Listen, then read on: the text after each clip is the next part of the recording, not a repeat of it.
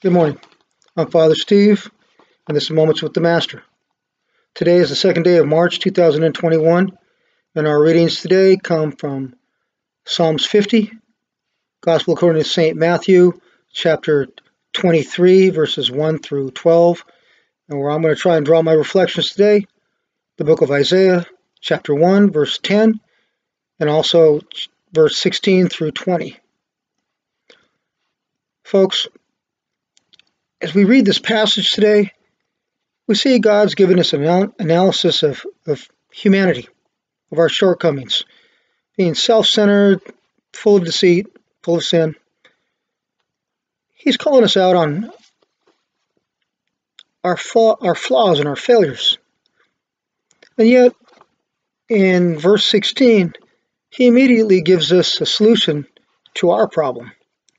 And we read, "Wash yourself clean and put away your misdeeds from before my eyes. Cease doing evil." Well, two things come to my mind. One is an answer to people who tell me, the God of the Old Testament and New Testament seem to be two different beings, one of judgment and wrath, and the God of the New Testament, mercy and love. And this passage answers that question, that they're incorrect. So we see that God wants us to come back to Him. He's given us an answer. Yeah, there's judgment and there'll be wrath if we don't, but He's given a solution. And obviously that solution is from love. And the second thing that comes to my mind is, how can we as I guess evil people do good? And in verse 18 through 20, God gives us a template of where we should be going. It reads, "Learn to do good, make justice your aim, address the wrong, hear the orphan's pleas, defend the widow. Come now, let us set things right, says the Lord. Though your sins are like scarlet, they may become white as snow. Though they are as red as crimson, they may become white as wool. If you are willing to obey, you shall eat the good things of the land. But if you refuse and resist, you shall be eaten by the sword, for the mouth of the Lord has spoken." Folks, God is clear. He's doing this out of love for us. He's telling us what we need to do. And it couldn't be any plainer. Man can't help himself, but God's given us direction. And then honestly, we can't heal ourselves. We can't change our habits. On our own, we'd like to be better people. Most of us would. Even the non-believers, you ask them, and they'll tell you, well, "I'd like to be a good person." Well, God's here giving us a direction, a couple step-by-step things we should do. And yet, in light of this, we see that the only real answer is through the gospel, through the salvation through our Lord Jesus Christ. And what better time now than to take this template up during Lent? All those things that God wants us to do for ourselves and for others. A time to change our direction, our poor choices, our addictions, our bad habits. And God's calling us every Lent to repentance. As we look forward to the resurrection of our Lord Jesus Christ and our salvation through His sacrifice on the cross, His glorious triumph, His resurrection, we should ponder on what God wants us to do. God also has given us a choice to make that on our own. He's also given us the Holy Spirit to strengthen us when we decide to make those choices to come back to Him. I know you all, like me, have made numerous attempts at cleaning up your own lives. Often we get the urge during the year to change direction, to change bad habits, addictions, whatever they may be. And often, if you're anything like myself, we fail. We come up short. We don't get it right. We stop temporarily, and then we go back to what we were doing. And the answer really is because we're trying to do it ourselves.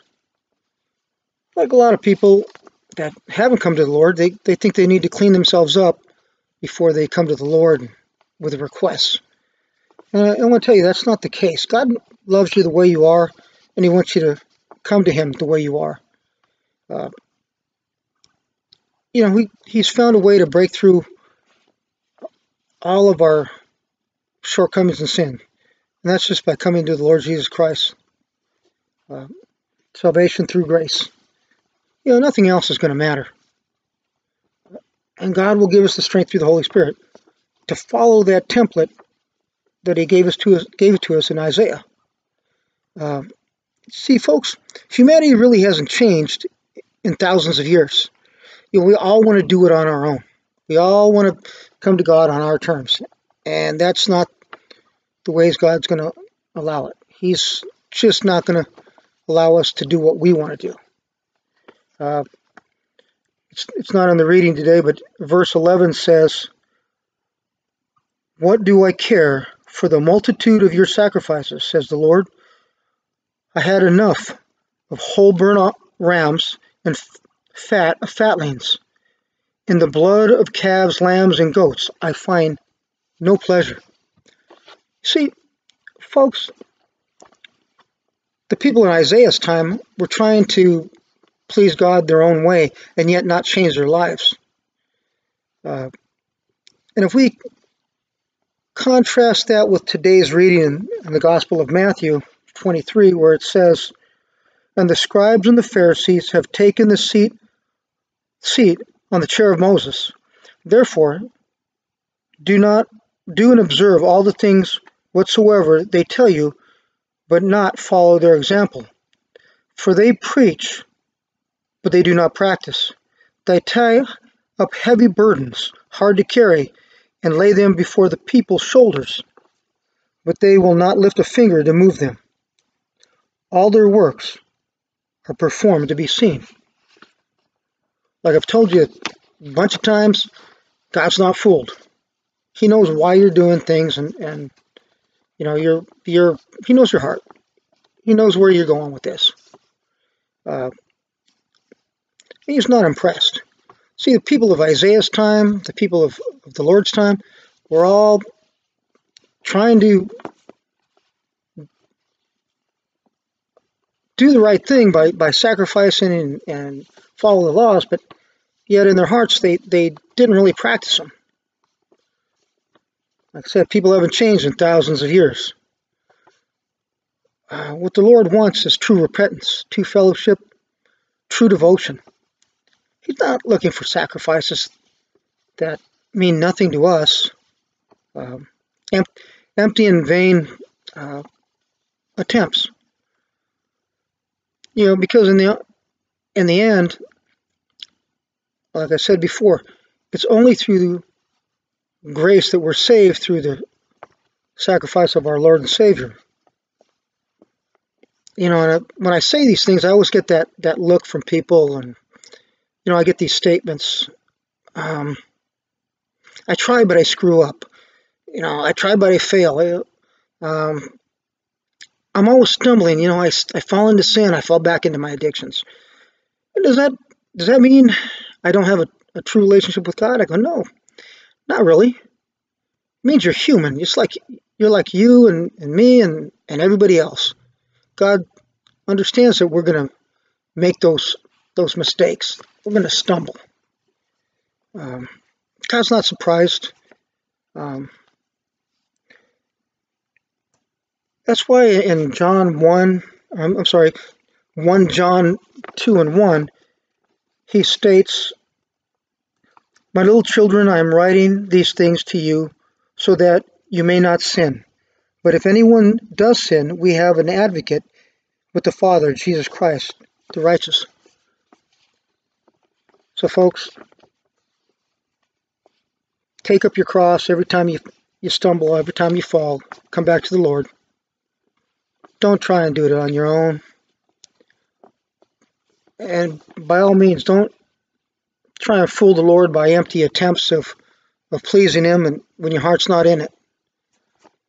God's not fooled.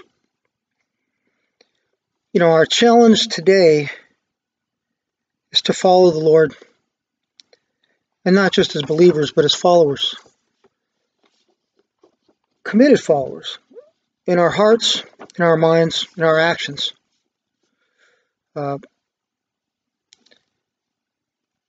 You know, the act of contrition that many Catholics say, use the words, "Firmly resolve, with the help of thy grace, to sin no more and to avoid the near occasion of sin."